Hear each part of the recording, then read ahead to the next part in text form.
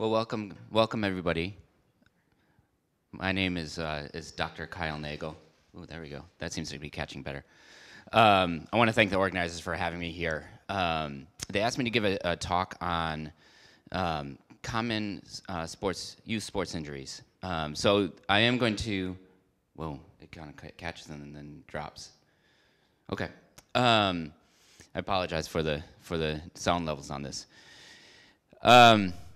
Yeah, so we'll just get going now. There's a few people here. If you guys have questions who are in the room, obviously feel free to pipe up. I'll try to repeat it into the microphone so that people who are viewing it on stream are able to hear it. This seems to catch in and out, but I'll just keep going with it. Okay. There we go. I have nothing to disclose and no relevant financial interests. Here are the objectives for the day. I'm just going to discuss how to diagnose common acute and overuse injuries, initial management for those, and understand when to refer these injuries to specialists. So a big thing with sports injuries in general is history. And if you can get a good history of it, it can tell you a lot. A lot of it is I'm a simple guy. A lot of it is just simple, like physics. Say, if you know the knee went this way, then you have a good sense of, hey, it's these structures that are probably injured or not. Sometimes, unfortunately, kids aren't, even adults, not just kids. I'm not just trying to slam on kids, but sometimes it's much more just like a Peanuts cartoon, you know, where people just kind of collapse, they fall over, there's a big cloud of dust, and then they stand up and say, yeah, something hurts, you know. So you can only get some of it. Obviously, we see more and more people coming in with like videos and stuff. So if you can get that information, that's great. But really, it's kind of like sport and what the mechanism of injury is can be key to this process. The physical exam, I do a lot of teaching of fellows and residents and other learners at Seattle Children's. And what I always tell them is that there's 5 components to any physical exam. And the one that always gets people is the last one, actually, which is special tests. There are a lot of special tests in ortho realm. But if you remember the first 4, that's 80%, that's passing. So start with those first 4, okay? So it's going to be inspection, just looking at it, okay? Range of motion, palpation, and strength. And so those ones, if you remember those 4, you can actually get a lot of the way. Any extra that you do, any of the special tests, that's extra, like, that's frosting. So if you can just remember those 4 things, you actually get a pretty good sense of what's going on even from those. Imaging is another question, and it's always kind of like what images to take and when, and you know, should I get these images before sending them to see a specialist or not? I'm biased because I am the specialist in this, so I will get x-rays on almost everybody. But I think that there's certain things that you may not need x-rays on if it's very clear-cut. Apophysites, which we'll get into down the road, like Osgood Schlatter, you may not need them right away. But then the question is, you know, if you do want images, what kind of images to get? I would say plain films always have a low threshold to get plain films. A lot of people will I think it's kind of a historical thing, will say, hey, the specialist is going to want an MRI. I'm going to order that MRI for them. Now, there's not radiation with MRI, but it is expensive. And there's different quality of MRI studies out there and different cuts that different protocols they can have. My general rule of thumb is that if you are not comfortable reading the image, don't get it. You know, just send them to us. We'll get what we want. We'll order it right. There are times when even an MRI is like, hey, gosh, I really wish this MRI had come with contrast versus not. So if you're not comfortable reading it, that's my kind of general rule of thumb. Treatment. This is, for most sports injuries, this is kind of like the treatment protocol I use, you know. Pain control, usually I just end up using just over-the-counter NSAIDs for the vast majority of my patients. Again, kids tend to get better. They don't often need anything more than that. Injections, almost never with kids. I can't tell you when the last time I did an injection. It's different than adults, okay? Just kids have so much healing potential that they do that.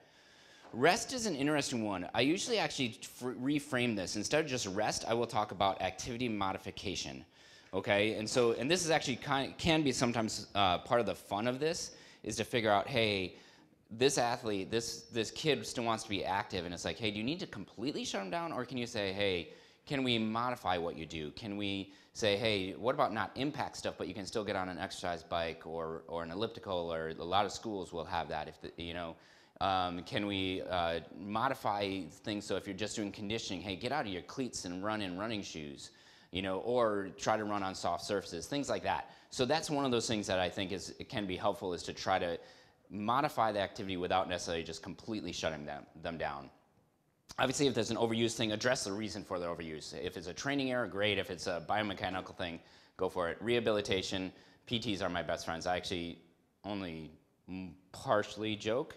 Really don't joke. PTs are like, they're the ones who are actually doing the work of what I do and getting kids back to the field. Okay, PTs can be really good. I tend to frame this when I send people to that, just because of our current modern sports structure. I will often say, hey, this is really good, it'll help your pain, which people want to get rid of anyway. But they will oftentimes have a lot more buy-in if you say, hey, not only are you going to get stronger and the pain's going to go away, but you're going to get stronger, you're going to have a better core, this is going to help you perform better. You're going to actually come out of this as a better athlete than you were before. And they'll get out, they'll be much more motivated to do that. And then eventually get a gradual return to sport. So as far as when can they return to sport, these are the things I look at. Basically, can they function normally, right? So do they have no pain?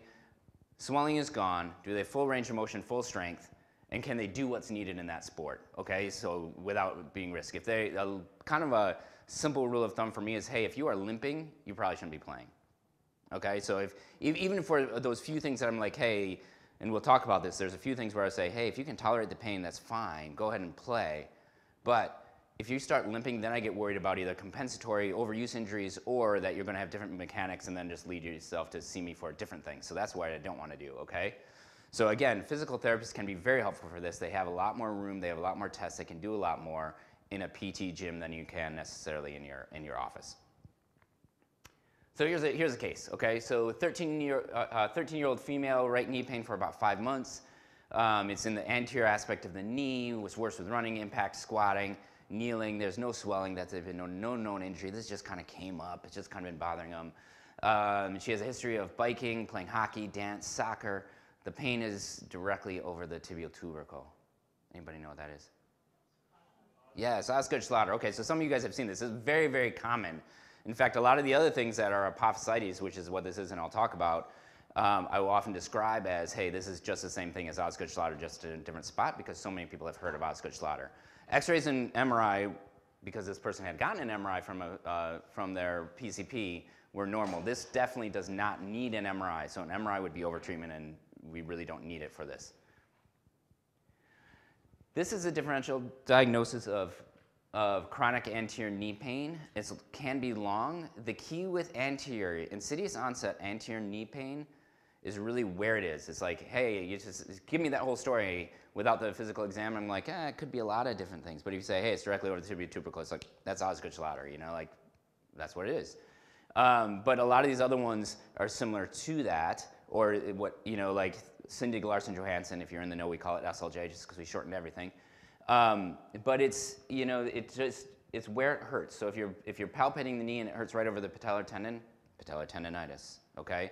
If you're palpating over the knee and it's right over the Hoffa's fat pad, which is on either side of the patellar tendon, is Hoffa's fat pad. So it's, you know, we aren't super creative, but it tends to be what you can follow. So here's just a review of anatomy, okay? So patella, here's the patellar tendon, so if it hurts right there, Hoffa's fat pad would be on either side directly on either side. Quad tendon will sometimes be bothered, but the big ones are here. Wait for it. I just saw Hamilton the other night, so just embracing my inner Aaron Burr. Here's the tibial tubercle is right there. Those would be the most common ones that you see in kids. So this is x-rays. Now the interesting thing with this is that these x-rays are completely normal, okay? So this case, if this was a normal, you could get these x-rays and be like, does the kid have Osgood Schlatter? I don't know, because Osgood Schlatter is more of a clinical diagnosis, right? So this could be normal. It depends on if it's symptomatic or not, okay? So if it looks like this, you could be like, it could be Osgood Schlatter, because it's still, the apophysis is still open. Once it fuses, then you're like, hey, if you have a 17-year-old kid who's coming in, you can be like, that's not Osgood Schlatter. I don't know what it is, but that's not Osgood Schlatter, because that physis is closed, okay? But if they have this, then the next question is, hey, was this an insidious onset? Did it come on gradually, or is this an acute onset? Okay, because you can have fragmentation here, but if it's acute onset, they're sprinting, and they said, it felt like someone in the other lane just hit me, just kicked me in the knee, then it's like, hey, then I'm thinking more fracture, okay? But if it's a just gradual onset, this is, I would say, normal looking x-rays, that's what it is. Sometimes you'll see this big prominent bump in the front there. But again, sometimes they don't, sometimes they do have some swelling there. So apophysitis, it has an itis and it talks about inflammation. If you look histologically, they actually don't have any inflammation. So I just tend to repeat that or kind of not use that term or say, hey, it's apophysitis, but it's really not inflamed per se. It's just pissed off, right? And so a lot of people will be like, yeah, it's just irritated. And it's related to repetitive action, okay? So a lot of these apophysitis just have to do with either pounding or using it over and over again. And I tend to frame it more as just a developmental stage. Even though it's called a disease, I find that freaks people out more than not, and just like, hey, this is more just a developmental condition, you know, and it will get better as time goes on. That's the good news. The bad news is that it might last for a couple years to do it. But it tends to be just from overuse. So if we can modify that activity again, then we can help that out. And so there's a lot of these all over the body. Osgood-Schlatter, Syndig-Larsen-Johansson is at the inferior pole of the patella. Seaver's disease at the calcaneus. There's a bunch around the pelvis, and the pelvis ones can actually, the apophyses around the pelvis sometimes don't fuse until the late teens or the 20s. So that's one that can happen later. Iceland's disease at the fifth metatarsal, base of the fifth metatarsal. Sometimes, again, you can have fractures there. So again, acute versus chronic, okay? Chronic overuse is different. Little league elbow is also an apophysitis of the elbow. So for Osgood-Schlatter, classically, it's kind of that early preteen age. There's a bump. They may or may not notice a bump underneath the knee, but that bump is where it hurts, okay? It's directly on there. It's a prominent tender tibial tubercle. Seaver's disease, similar. Again, if you just look at this, it's this totally normal x-ray for this age. No difference. So oftentimes, Seaver's will have the calcaneal apophysis will have some more fragmentation there. Again, totally normal. I've heard of one case of an acute apophyseal avulsion fracture of the heel, but that's it. Otherwise, it's not. In general, the treatment for apophysitis, regardless of where it is the same, okay? So activity modification, a lot is just reassurance, being like, hey, this is okay, you can still do stuff. If you have pain, but you're able to maintain your good normal mechanics, you can still play. And, you know, like if it changes location, changes nature, changes how it feels, then let me know. But anticipate it's gonna get worse with activity, better with rest. Big red flag is if it's not getting better with rest, then let me know, okay? And a lot of times it's just time. For Seaver's, sometimes these heel cups, these silicone heel cups can be helpful. They can get those online. They can, if you stock them in the clinic, you will use them if you treat pediatrics on a regular basis. The Chopat strap, this patellar tendon strap, Chopat is, I don't know if it's a brand name actually, it's just kind of the name of the kind of brace it is, but it's a patellar tendon strap there, can sometimes help as well. But for both these things, I'm clear with parents and patients that this is for pain. There's no structural thing going on, so this should not cause arguments between parents and kids, right? They have enough as it is. So this is purely for pain. If it doesn't help, then toss it. Like, it doesn't need to. But some people find it does help. Patellofemoral pain is kind of this catchphrase for any anterior knee pain that does not like specifically over structure, okay? So it's like, you rule out everything else. It doesn't hurt, it kind of hurts maybe it hurts over the patellar facets, something like that, but in general, it's just kind of like anterior knee pain without any other source. Oftentimes, again, insidious onset, it just happens, it hurts around the front of the knee. Some of them will have pain if they sit for a long time. It's called the moviegoer sign, or if they drive for a long ways, like getting out of the seat can sometimes have that. They will have, if they have tenderness, it'll be around the patella, underneath the patella. The x-rays can be normal. Sometimes they can show this a little bit of a lateral patellar tilt, so it kind of leans off to the outside a little bit. The biggest thing with patellofemoral pain is hip strength, okay, what we're finding. And for a lot of things now, for chronic overuse injuries, you kind of go up the chain and you're like, oh, hey, actually it's your hips that are weaker and not an issue with the knee per se. Okay, so the good is systematic review, but the strong evidence was for weakness of the abductors. That's your glutes, your big old butt muscle there. Actually, it's a little one. It's a glute medius specifically. But that was the big thing. So a lot of times, if I'm wondering and needing more buy-in, you can actually have them do a kind of a side-lying leg lift, okay? And if they have decreased strength on that, or particularly if they're only having pain on one side, on one knee, you have them do that, and they're demonstrably weaker on one side than the other. Sometimes that can help with buy-in as far as the PT as well. So management, like I said, it's all this bottom one. Physical therapy, okay, that's the big one. And a lot of times they're going to address core and hip strength. And this is one where I'll definitely be talking about, hey, this is going to help you in your performance down the road. It's going to help you. You're going to have a stronger core. You're going to have something more solid to explode off of and do stuff. And it's also going to treat your pain too, okay? Relative rest, I'd say activity modification. I'm not going to keep anybody out from doing things with patellofemoral pain, okay? But I'm going to say stuff like, hey, again, if you're limping because of it, that's a good sign you need to rest, okay? Or I'm going to say, hey, if you play in this tournament, this is a really important tournament coming up, that's fine, but just be aware that you're kind of pouring gasoline on a fire we're trying to put out, right? And so hey, if you can take some time to modify your activity at some point, I mean, everybody, every time, all throughout the year now, a lot of times is the super important time for their sports, so they believe. But it's, at some point you're going to have to find the time to take the time off. So physical therapy, like I said, hip strengthening is a really big component of this, okay? And part of the reason is that in order for your hip, I'm going to demonstrate here. If your glutes are weaker, okay, anytime you're standing on one leg, you have to fire this glute in order to keep your pelvis level, okay? And so I'm going to demonstrate this. And if you think about running, how much more power, I'm going to kind of exaggerate this a little bit. Think about how much extra force you have when you're running and going at speed, okay? But if you're standing like this and you're coming down, if you want to come down straight, but if you're not strong in the hips, you're going to start dropping this hip down, okay? When you drop this hip down, unless you thrust this hip out, you're going to fall over, okay? And so if this hip drops down, you thrust this hip out, you're going to be pulling that kneecap farther to the side, okay? Whereas if you tighten this up and you keep it level, then the kneecap will track straighter in the trochlear groove, and then that stops the pain, okay? So sometimes in clinic, I'll actually just do that exact spiel, talk them through that, and say, hey, that's why we need to get that hip strong. Other management options, usually if they're going to use NSAIDs or ibuprofen, I typically say after the event, rather than kind of pre-dosing or pre-treating. Bracing, not a huge amount of help. Some people will do kind of a patellar stabilization brace, and I don't often do it, but if for some reason someone seems to have a lot more like patellar laxity or something like that, then maybe. Taping, a lot of PTs will do this. The thought is more on a short-term basis. It's kind of like, again, it's more of a patellar stabilization type taping, but it's not great evidence for it. Orthotics, a lot of people will say, hey, oh no, it's down in the foot. It's because you need a medial heel wedge or something like that to throw your knee, farther out to the side. I would argue that's kind of looking in the other direction.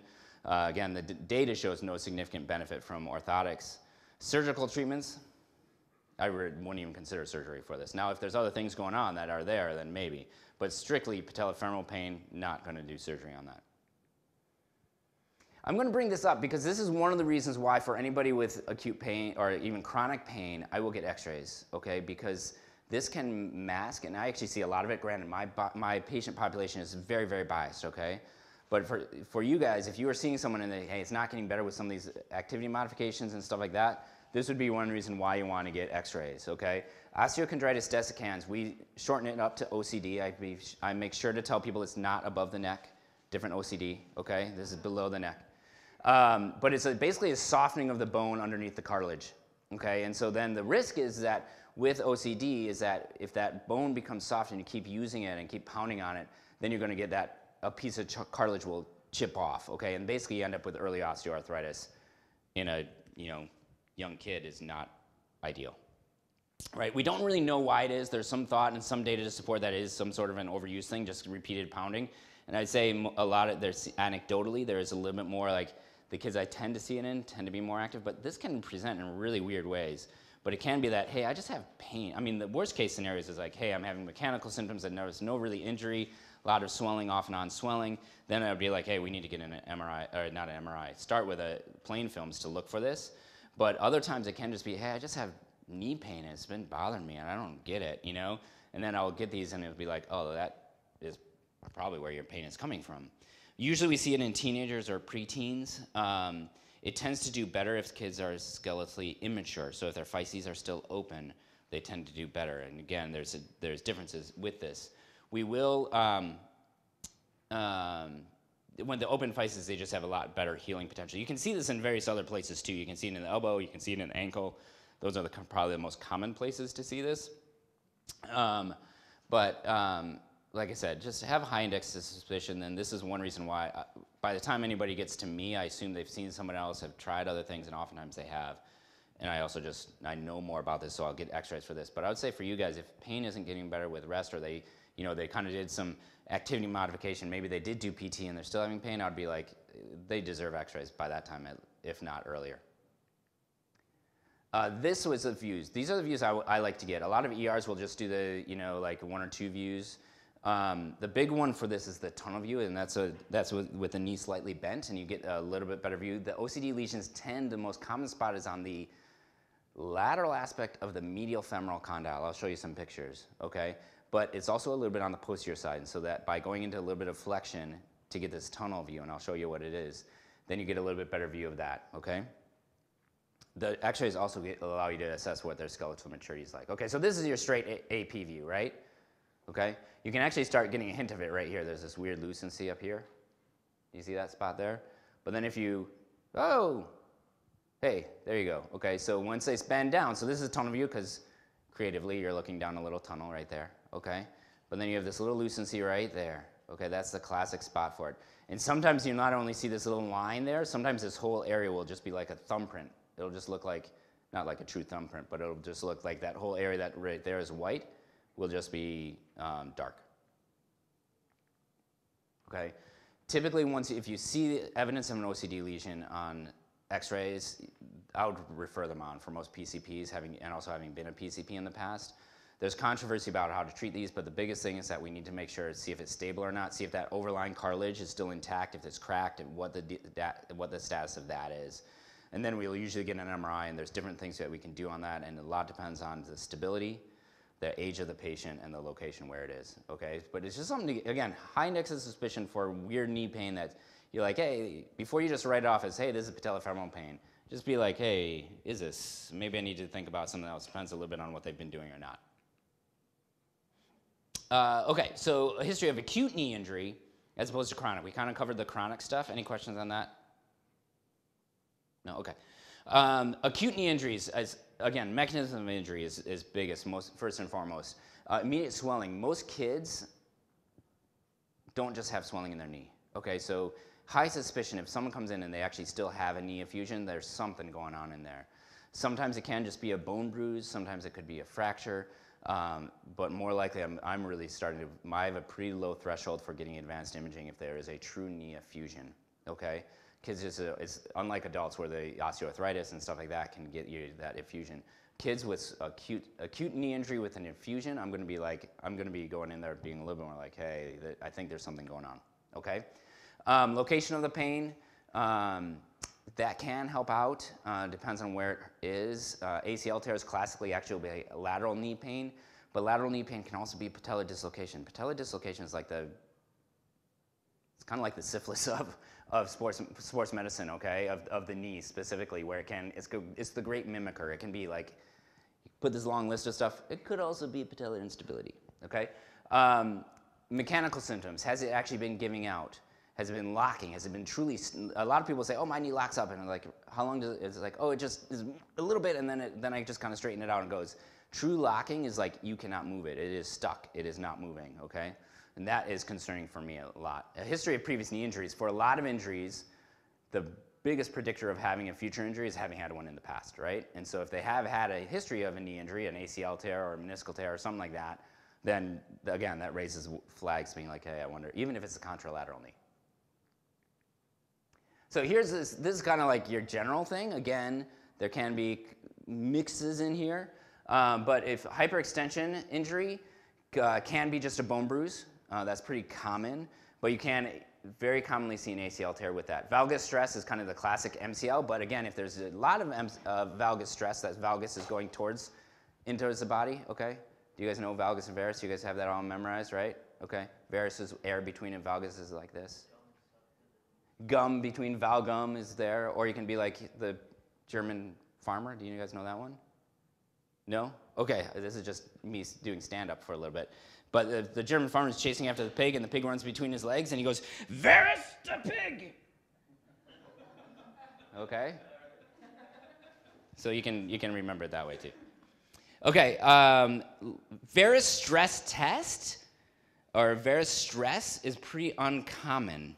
Okay, it's just rarely do it. I actually know some more experienced sports docs than I that don't often do even a varus stress test. I still do occasionally. I'll see it, but it's pretty uncommon. Twisting, particularly a loaded twisting, pivoting type thing, loading and twisting, that type of thing. It doesn't need to be very much at all, but I'm thinking more meniscal type thing. Okay. Deceleration, change of direction. Again, you're like, hey, you just said a twisting thing. I'm like, yeah, there's overlap between these, okay? But the quick stop, jump stop, that's classic ACL. You know, going for a layup and landing or you know, doing a quick pivot and turning, going off the other way. A direct blow to the anterior tibia. I see this actually more commonly. Kind of the classic one is like an older person slips on the ice and lands directly on their tibia. This is the one that I'll see more, probably the most commonly in my practice in football. Just where their legs get taken out and they land directly on the front of the knee. Wait for it. Okay, here we go. So here's another one. Okay, so again, inspection, palpation, range of motion, strength. Remember those, okay? In the history, you got a lot of it. Obviously, there's these other special tests looking for a laxity, patellar apprehension, McMurray's, Thessaly's. There's a lot of them, okay? You don't need to know you don't need to feel really comfortable with it. And there's times where you're just like, hey, even when I do the Lockmans, if someone comes in to see me, usually they're a little ways out, so sometimes I'll get it. But for you guys are probably going to be seeing them maybe a day or two after the injury. That's like the worst time to try to do a Lockmans because they are going to be flared up, they're going to be in pain, they're going to be guarding like the Dickens. Okay, so don't worry if you can't get it. You can be like, hey, there's an effusion, there was this mechanism, something's going on, right? And there's high level of suspicion that there's something else. Okay, so then send them on, let us know, let us do an exam. Again, sometimes that little bit of time can be beneficial because it can let things settle down and actually get a better exam later. Sometimes you just need to say, hey, come back in a week and let me try it again. So here's another case. Okay, so 16-year-old this time as opposed to, I think the last one was 13, 15, I can't remember. Jumped and landed after rebound, heard a pop. Obviously, immediate swelling with it, unable to keep playing. It just feels loose. Sometimes they'll be like, hey, I just feel like it's going to give out. It's just going to not, I just don't trust it. Okay, so thinking this is kind of your classic story for an ACL tear, okay? Sometimes this can't even be just with a meniscal tear, but this is kind of your classic, like, textbook ACL tear. So the big thing with this, the Lockman's test is the big one. Large effusion, there might be anterior laxity. The thing with the Lockman's, just if you're going to try it, I'm just going to editorialize a little bit. Textbooks will say to hold it up at about 10 to 30 degrees of flexion. I find the more you hold it up, the more they guard. Okay, so really, if you get it, the biggest thing with this is for them to relax, and you can feel with this hand. Oops, hold on, I got this. There we go. So with this hand here, you can actually feel. Actually, it's the fingers of this hand. You're feeling your fingers are passing underneath the backside of the knee, so you can feel when their hamstrings are relaxed or not. And sometimes you won't be able to get them to relax, but it's almost more getting them. You can have it almost in full extension, maybe like 10 degrees at most. That's really when you can get it. Now the thing with this, and I see a lot of people, even from the ER, where they, or ER urgent care, or things where they come in and say, hey, I have this knee injury. Stories exactly like this, okay? And then people will say, oh, the docs said they didn't want to get x-rays because there's too much swelling. Okay, so x-rays go through, okay, but the big reason why you want to do this, okay, and I would wait on the MRI. Wait until, again, like I said before, unless you know how to read it, I'll just wait on it. Is that there's a really common, particularly with kids, there's this, it happens with the exact same mechanism of an ACL tear. In an adult, it would end up with an ACL tear. But kids can get this tibial spine fracture. Okay, do you see this little line right there? Okay, so this is the tibial spine. This is the end of the femur. This is the tibia, okay? But what happens is that instead of actually rupturing the ACL, they pull off the anchor, okay? Now with this one, so here's this one. This one's doesn't look super displaced. The lateral view is a better view to look at that. So you definitely want at least two views. So if you look at this one, it looks like this here, but you look at this, there's displacement there, okay? So the big thing with this one is a big displaced one. Here's this big hunkin' piece right in the middle. Okay, do you see that piece right there? Usually this is clear space. It should be clear like that, okay? So there's something bony in the middle right there.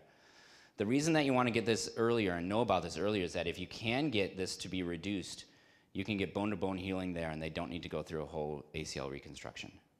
Okay, if you wait for 2 months to get, or 1 month to get this X-ray, then that bone won't have that chance to heal on there. I will still end up getting advanced imaging on this one when you send it to me, but the urgency of it can go down. There's a high incidence of meniscal tears with these injuries. And there is, just as far as counseling patients, there is an increased risk of ACL tear down the road, probably because as it yanked on that anchor, it did stretch out some of the fibers. But again, if you can get that bone-to-bone healing, and you can get that piece reduced, then oftentimes you don't need to do a full reconstruction. So even if they need to go and do surgery, they can sometimes just tack that down, tie that bony piece down without having to do that full reconstruction and tunnels and grafting and stuff like that, okay? So this is one reason why, even if they get if you see an effusion, you want to make sure if there's a big effusion, one of the things that's on the differential is a fracture, which this is, but you also want to make sure this, even if you're like, geez, this is ACL, this is exactly what Dr. Nagle was talking about. There's coming down from basketball, rebound, blah, blah, blah, blah. Be like, get the x-rays, just get the x-rays. Okay, that's simple to do. So the treatment for ACL in the acute sense, crutches are as needed. Sometimes they'll come in and be like, hey, I'm okay with walking on it. Sometimes they'll be like, I'm okay with walking, it doesn't hurt that much, but it feels like it's gonna give out. Then maybe a hinged knee brace might be helpful. I don't often put people in a knee immobilizer unless I'm really, unless there's something that needs stability, okay? Because a knee immobilizer will cause quad inhibition, particularly if it's gonna take them like 2 weeks to get in to see me. And so eventually one of the big things with any knee rehab is getting quad strength back. And so if you immobilize them, then quad inhibition kicks in, which kicks in really fast. You're gonna be dealing with trying to get them back in their quad back strong afterwards. Now if there's a fracture or something, by all means use that immobilizer. That immobilizer can be super easy, it's cheap, it's easy to put on, it's great, that way as a short temporizing. But if you're thinking, hey, this might be a few weeks before someone gets in, then start thinking about like, hey, do they really need that immobilizer or not? For young kids, ACL tears, we recommend reconstruction. Okay, so if they do have an ACL tear, there's stories of people older. I would probably be in that category now, where if you're not doing a pivoting type sport or a multi-directional sport, I'm a big cross-country skier, I could cross-country ski without my ACL. Doesn't matter. You can even downhill ski without your ACL. But most kids under 20, if they try to live life without an ACL, they're going to end up with more cartilage damage, both articular and meniscal cartilage damage, based on studies, okay? So we almost always recommend reconstruction for young kids with this. And there's different ways to do it, depends on their age and, and different grafts to do. I'm not going to get into all that. And usually it's like, hey, whichever graft the surgeon is comfortable with is probably the best one to go with. But it does depend on whether or not someone is skeletally mature versus immature. And I usually counsel people being like, hey, we will get you back. I think it's really important to give athletes hope, because a lot of times they're pretty despondent about this. So I say, hey, we'll get you back. It's going to be a long road. It's usually 9 to 12 months. People will be like, oh, what about Adrian Peterson? He got back in 6. It's like, yeah, it's a professional athlete, totally different level of resources, different level of person. So I really try to front load this, being like, hey, this is 9 to 12 months. And we're getting much more aggressive about counseling with kids, even in sports med, where we're like, hey, we don't deal with anything. Like I said, we don't deal with anything above the neck except for concussions. But I think it's important, and we're getting much more aggressive about being like, hey, this is taking away a lot of your social support, this is taking away your coping mechanism, this is taking away, this is significant, it's your identity, right? And so we're getting much more aggressive about psychological referrals for this, whether it's sports psych, and again, you can be like, hey, if you talk with someone who's sports psych, and there's a difference between sports psych and general counseling, but if you can find that merging of the two, granted, it's sometimes hard just to find counseling in general, but if you can find that merging, it can be really helpful. But then I can say, hey, this can also get you in a better place, and you can be a better athlete because you'll have more of a, the mental strength and mental skills of resiliency and stuff like that. So there's that. The prevention, if you guys are even in a rural area, there are prevention programs. It doesn't take very much to help with this. These are some that exist out there. Sports Metrics, there's the PEP program, FIFA 11+. There's a ton of them out there. And a lot of times these can be done as part of the warm-up for teams. Okay, it doesn't take a lot. It doesn't take extra time, because it can just be part of that warm-up. But they've been shown to be helpful. They've shown to decrease the rate of injury. So if you need to talk with coaches and stuff like that, sometimes you can be like, hey, yeah, you don't want to spend time on this because you want to spend time on your shooting drills. Well, if your star scorer gets an ACL tear, then your team's going to have a much worse season. Okay, so sometimes you can frame it that way, being like, hey, one of the best things you can do for your team's performance is not to get injured. Okay, it doesn't register a lot. A lot of people injury prevention, they're like, that's not important. But again, if you can sell it a little bit, you can get there. So here's another example. I'm going to go through this one a little more quickly. This is a wrestler. You can see this valgus stress right there. That's a good example of valgus stress on that knee. Okay, it gets bent to the inside. Not much of an infusion, and the pain is much more over the medial side of the knee. Okay, so much more focal. Doesn't necessarily have much of an infusion. That definitely had a compressive force on the lateral side and a stretching force on the medial side. Okay, valgus stress test is just kind of just pushing in a valgus, recreating that valgus stress. Okay, you should do it at both 0 and 30 degrees. You're feeling a lot of times you're going to get pain more than laxity. I would say it's just more common to have pain than laxity. Oops.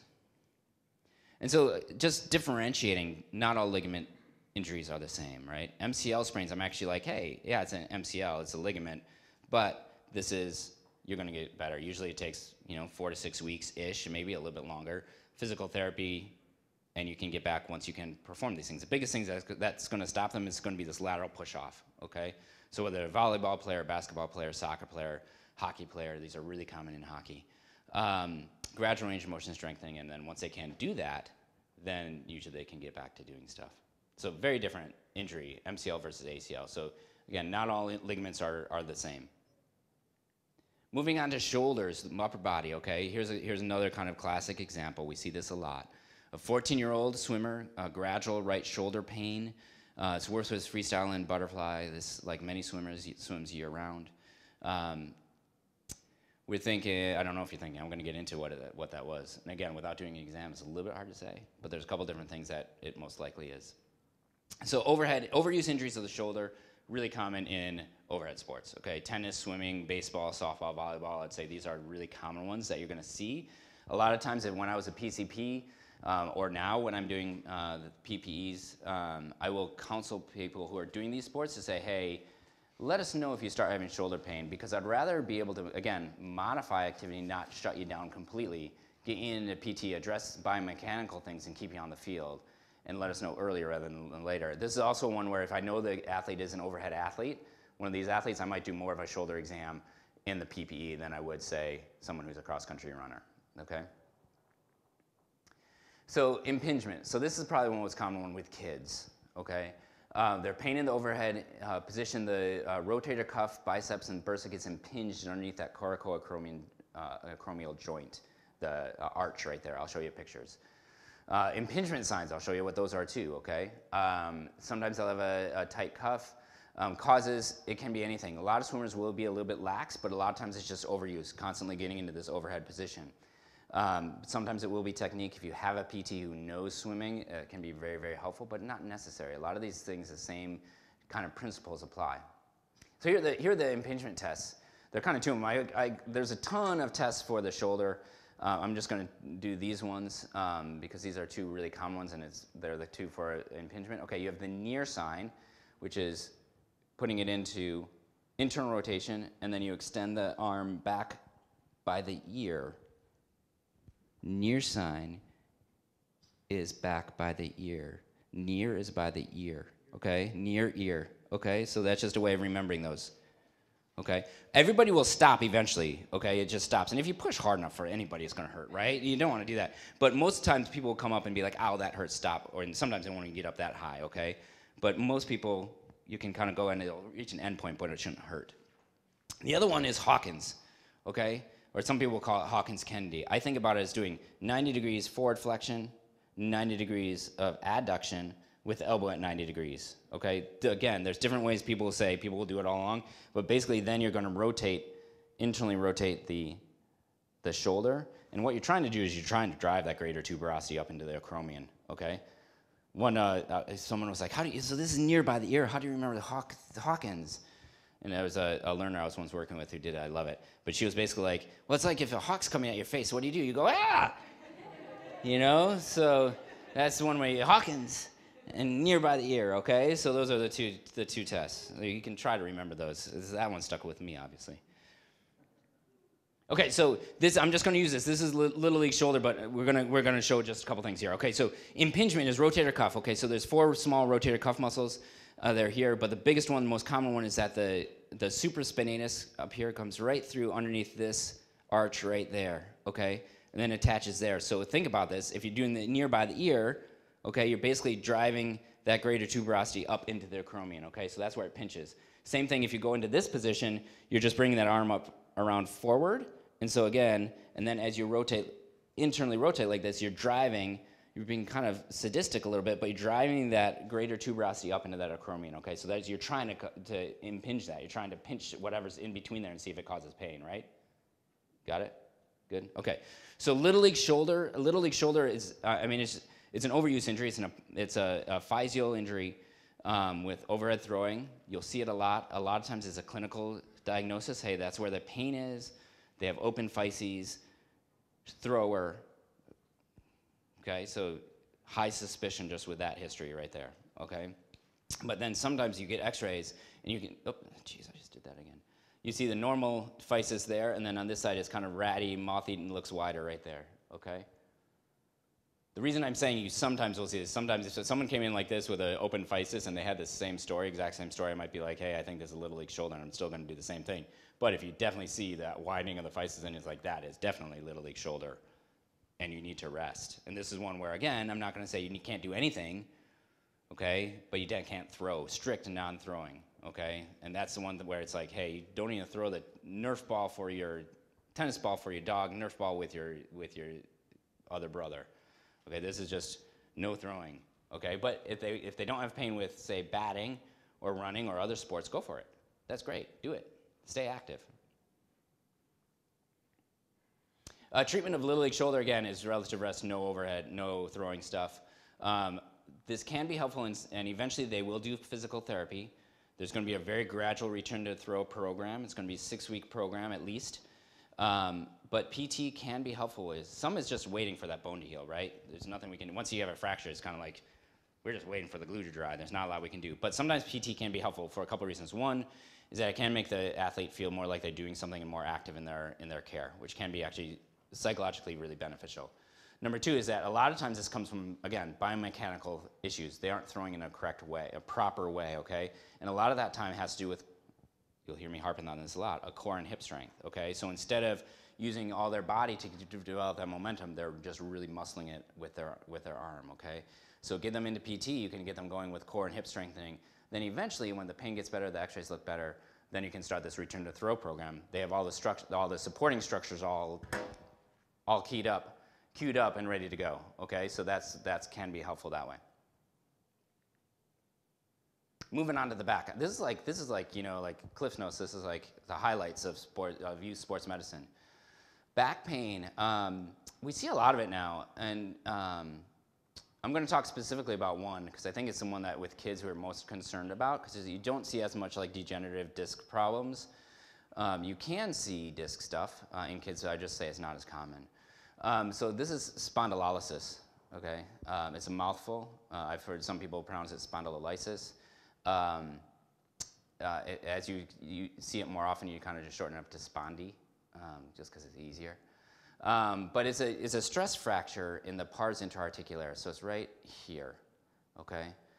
Usually these are people who have a lot of back extension activities, but this doesn't need to be, I mean, obviously the most common ones are like gymnasts, divers, cheer, or competitive dance. Those are really common ones to see it in. But I've also seen it in basketball players, volleyball players, swimmers, anybody who kind of goes like this. Wrestlers will get it. Football linemen will get it, okay? Because as they come out of their stance, they come up to hit someone and they're getting loaded in this back extension position, okay? So that's the big thing, is the trunk extension, okay? And that's another big thing as far as when you examine them, is to say, oh, I just did this. Okay, so you can kind of see here how like soccer players kind of arch back when they're kicking.